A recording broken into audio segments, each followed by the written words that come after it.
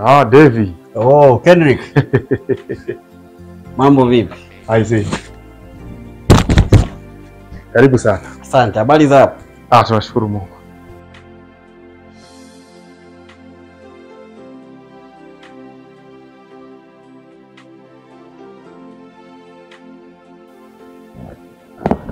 Habari za siku bwana Kendrick. Nzuri Mr. Devi. Umekaa kimya sana. Kulikoni? Nilikuwa busy kidogo kushughulikia yale masuala yetu, ili niliweze kulifanya kiufasaha kama ambavyo masharti yanatutaka. Na umefikia wapi? Tayari nilishapata.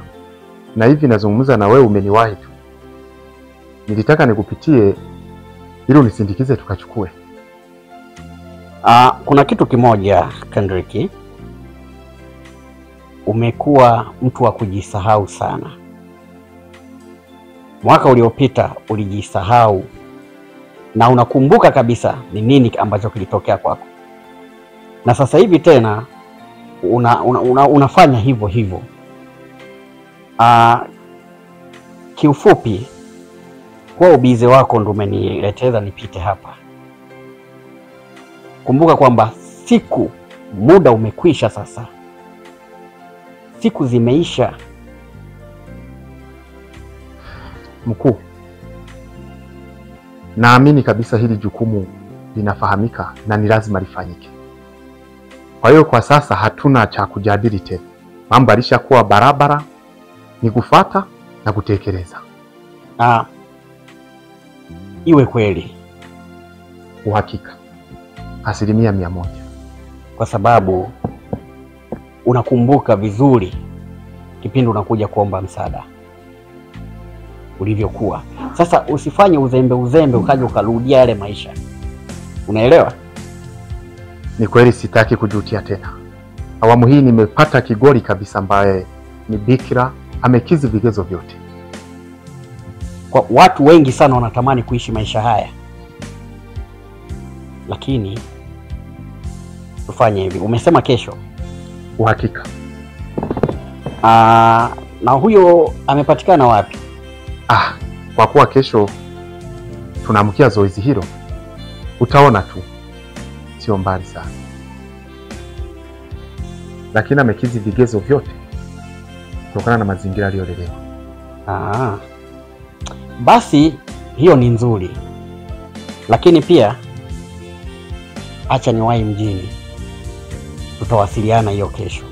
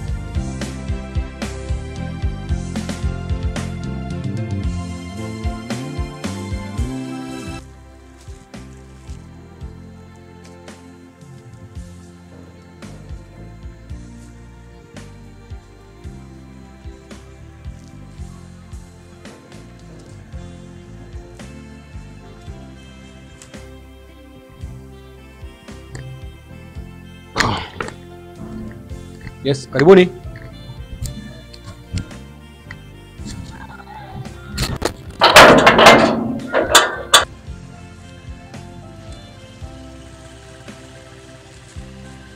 Mambo vipi? Safi, habari? Poa. Habari za karibuni sana. Karibuni.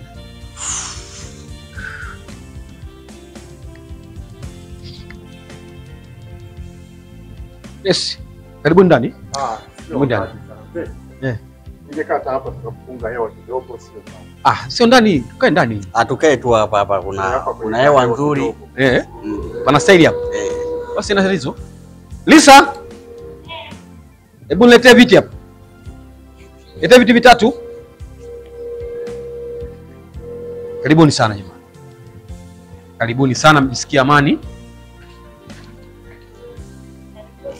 Asante.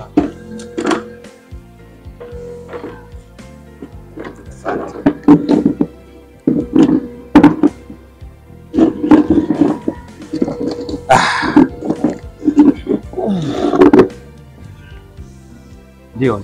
Habari za hapa mzee wangu? Nashukuru Mungu sisi tuko salama kabisa. Sijui mtokako. Ni kwema. Nashukuru Mungu sana. Mzee wetu, ndio karibuni. Sisi sio wakaaji sana. Sawa sawa. Nadhani unaelewa, tukubaliana leo. Kwa hiyo tumemfuata mwali wetu. Nafikiri hakuna tatizo lolote. Mambo hayajaribika, mambo yako sahihi. Na mhusika yupo. Nafikiri kila kitu kimetimia, yakimalizika. Hakuna shida yoyote. Upande wenu. Yupo? Yupo ndani. Sawa. Ni vizuri pia tukamuona. Nafikiri ndio umemwona hapa leo hivi. Ndio yeye. Ndio yeye. Kumbe ndio yeye. Ndio yeye. Basi kuna shida. Nafikiri ndio yeye umemwona. Ndio huyo. Na mimi ni kwamba hakuna lingine zaidi. Basi tutaanza kutimiza tu hayo. Tumalize tu, hakuna shida. Mimi ninachokuomba mzee wangu ni uwatakie tu baraka zako, yani wabariki kule kusiweko na migogoro ya aina yoyote. Unajua katika maisha kuna vitu vingi sana vinafanyika na familia ni maelewano kati ya pande mbili, bibi na bwana. Na mimi kwa sababu tumeshaongea naye sana, japokuwa anaenda kwenye ndoa bado hajalizio kwa sababu bado bibi. Unajua malezi ya binti toka nimemtunza mpaka leo sio tatizo mdogo, na kumuingiza ile janga la kuingia la kufuka tu ili lazima awe na ugumu. Lakini nafikiri siku hadi siku mambo yatakaa vizuri, kwa sababu ninachomhusia bwana mkubwa, hii ni ndoa. Unapokaa na mtu mwenza unatakiwa umuelekeze, umfundishe ili aingie katika matakwa ya unachokitaka wewe. Mzee wangu, huyu yuko mikono salama. Ndio. Tutalindana kwa tabu na raha. Sawa. Na kama kutakuwa na changamoto yoyote, tutaona wazee mtusaidie. Hilo lina shaka, kwa sababu kwenye ubinadamu na kwenye mgogoro kuna suluhishaji. Nafikiri jambo limeenda vizuri, sina shaka kabisa. Mimi watakie tu kila neema na Mwenyezi Mungu awabariki, kuishi kwa salama, kwa amani na upendo.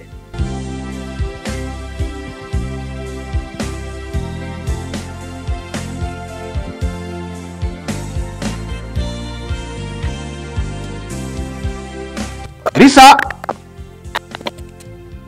hebu njoo.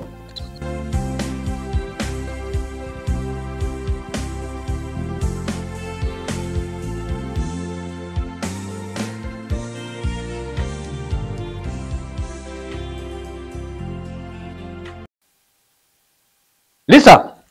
Abe. Ndakuita.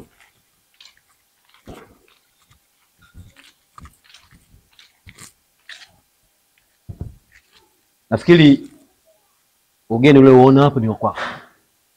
Na hapa sasa hivi sina mengi ya kuongea na sina maneno mengi sana. Cha msingi kusanya mabegi yako, safari iweze kuondoka, sababu hao wamekuja kwa ajili yako.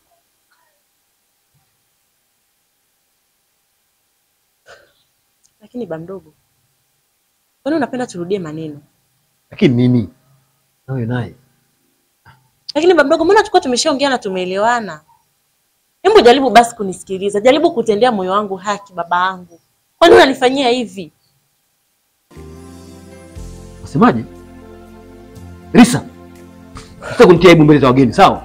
Tumeshaongea mara ngapi imeeleweka? Lakini bamdogo, mara zote tulizoongea mimi nimekataa. Nimeshakwambia kwamba sipo tayari kwa hili swala bamdogo. Kwa nini unalazimisha? Ni kwa sababu mama yangu hayupo, baba yangu hayupo. Mbona sikuelewi wewe? Mara ngapi nakwambia baba sipo tayari katika hili swala? Kwa nini unielewi? Hali matakwa yako wewe. Kutoka ndani ya nafsi yako na umeridhia. Kwa sababu zako binafsi naweza nikasema hivyo. Kwa sababu unaniforce. Kwa nini unaniforce lakini bamdogo? Unasikia unisikilize na mimi, moyo wangu unasema nini? Lisa mwanangu, nisikilize kwa makini sana. Wewe ndio chaguo langu, mtoto wangu pekee, mtoto wangu kipenzi. Kumbuka babako ameniachia wewe wakati uko mdogo sana. Kumbuka malezi niliyokupa Lisa. Lisa, mbona kwa hivi?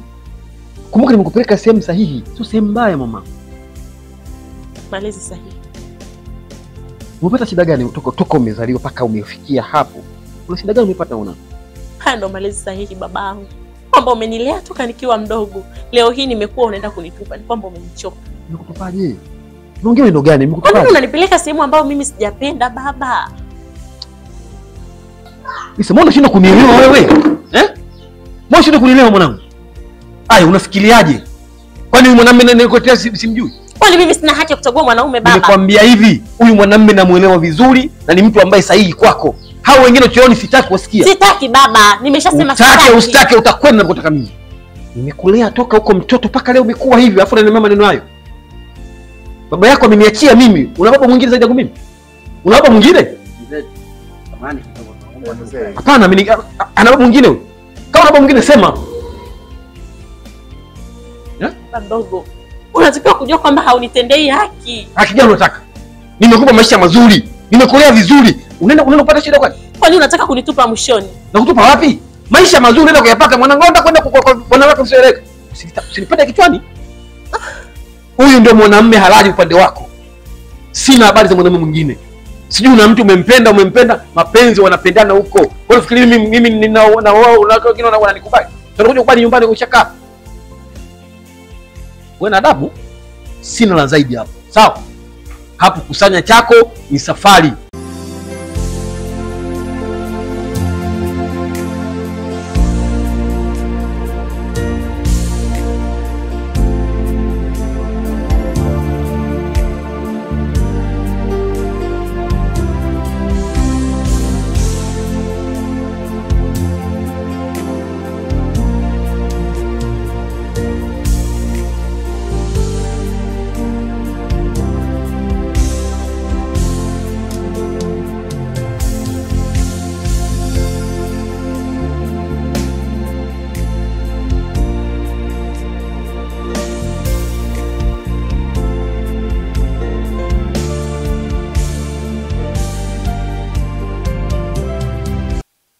Kendrick, mbona sikuelewi? Wewe nini mke wangu? Yaani mimi nikitoka, wewe ndio unaongea na simu. Nikirudi unakata, unamaanisha nini? Hao ni wafanyabiashara wenzangu. Lisa, zoea tu, yani ni kawaida kabisa wala haina madhara. Kawaida. Mimi sitaki kujua biashara zako. Biashara zenyewe ni zile zile tu za kila siku. Kwa nini unanificha mambo yako? Sababu mimi sio mkeo, sitaki kujua chochote kinachokuhusu wewe. Ndio maana nikitoka unaongea na simu, nikirudi unakata, sio? Okay, Lisa mke wangu. Kama shida ni hiyo, nitakutambulisha kwa wafanyabiashara wenzangu wote. Ili unajua ni nani naongea naye, nani tunazungumza nini. Hivyo. Unahisi shida ni kunitambulisha?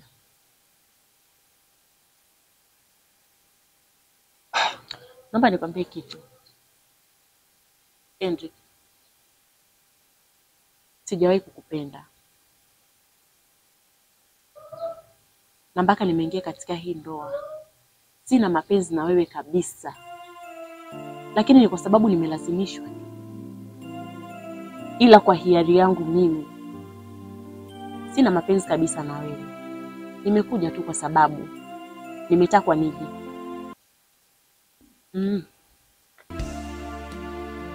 Mpenzi wangu, kuwa na amani.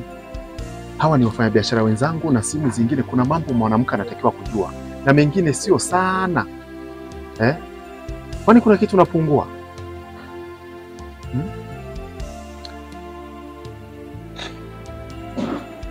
Kila kitu unachokiona hapa ni mali yako.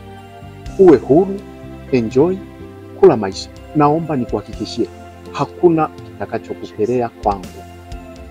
Huu ni ugeni tu, mimi najua hujazoea nini, si unajua? Unahisi nahitaji kujulikana? Enjoy. No.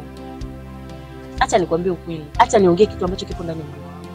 Sina imani na sina mapenzi na wewe kabisa. Kwa nini kufiche Kendrick? Kwa nini kufiche? Alafu unaniambia nitazoea, utanitembeza. Wapi? Unaniambia mapenzi yanazoeleka. Mapenzi ni hisia kila siku. Kwa hiyo sio kazani utanifanyia kitu chochote kingine kile nikuelewe ama niwe na imani. Yaani kitu ambacho hakiwezekani kabisa. Mbona kama ugomvi? Okay.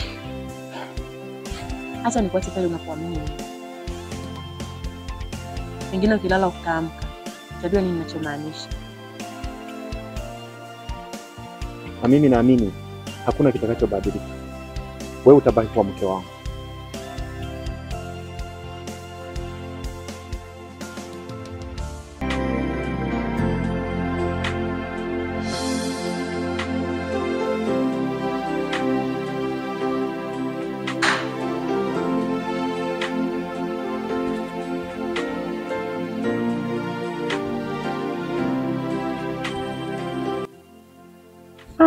Ishasahau kama niagiza maji. Karibu maji.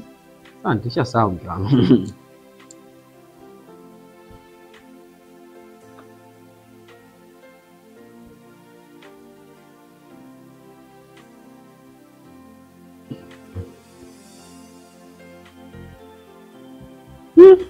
Asante bwana. Asante kushukuru. Sasa mimi ngoja nini zangu. Baadaye sawa? Ila mume wangu, unachomfanyia mtoto wako sio kitu kizuri kabisa. Lugha ni kipi na wewe tena? Hivi mume wangu, kwani usimwache amtafute mwanaume ambaye anamfaa? Hivi unajua unamkosea sana mtoto wako? Na umeanza wewe. Umeanza. Hivi unajua ni mambo ya kizamani kumtafutia binti mwanaume? Hivi nani anakuambia nimemtafutia mwanaume? Haumtendei haki kabisa yani. Yule mwanaume hana hisia naye hata kidogo, yani hampendi. Hebu nisikilize mke wangu. Kuwa na jambo la busara, sawa? Wewe ni mtu mzima. Haya, tumemlea, ufikiri nilivyomlea mpaka mfikia hapa nimpeleke sehemu sio sahihi? Pale sehemu ni sahihi mke wangu. Mimi sijapenda. Hata kama hujapenda lakini ndio sehemu salama kwake. Yeye mwanaume hampendi. Achana habari za hisia. Sisi tunafuata katika maisha unaenda kuishi. Anaenda sehemu gani na anaolewa na nani? Sawa. Kuna vitu vingine mke wangu na wewe unatakiwa ujiongeze na uelewe. Sawa. Haya mambo mengine nafikiria unapeleka mbali. Nielewe kama nimeshakwambia hivyo. Mwache mtoto aende akaolewe sehemu ambayo itakuwa stahiki kwake. Naondoka kateseke. Sawa. Ila hili jambo litakuja kutukosa sisi wazazi. Sijapenda hiyo tabia. Usimlani mtoto kabla wakati hujafika. Sawa? Wewe ni mzazi. Niamini kwamba yataisha, sawa? Wewe ni mama. Inabidi uone maneno yenye faraja kwake. Ila mimi sijafurahishwa, sijapenda kabisa ujue. Acha basi kununua maana. Naye bwana, wewe unafikiri wewe ungekaa katika hali kama hiyo ungekaa katika maisha mabaya? Umefurahi? Kuwa na amani, sawa? Aenda mikono salama. Sawa yangu, kazi njema. Haina mbaya. Baadaye. Bye. Nashukuru sana. Bye. Kwa kuwa umenielewa hapo nimefurahi. Bye. Bye.